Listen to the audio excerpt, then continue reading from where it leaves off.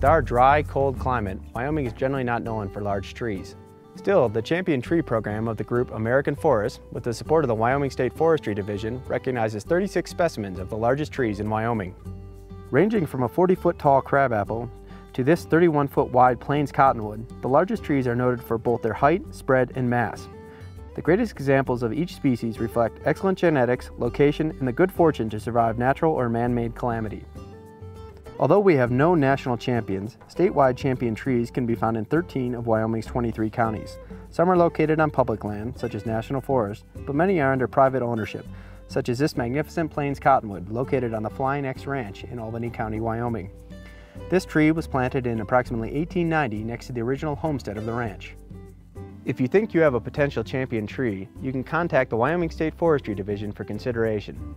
Regardless of status, we can all appreciate the fortitude and grandeur of Wyoming's champion trees. For the University of Wyoming Extension, I'm Milton Geiger, exploring the nature of Wyoming.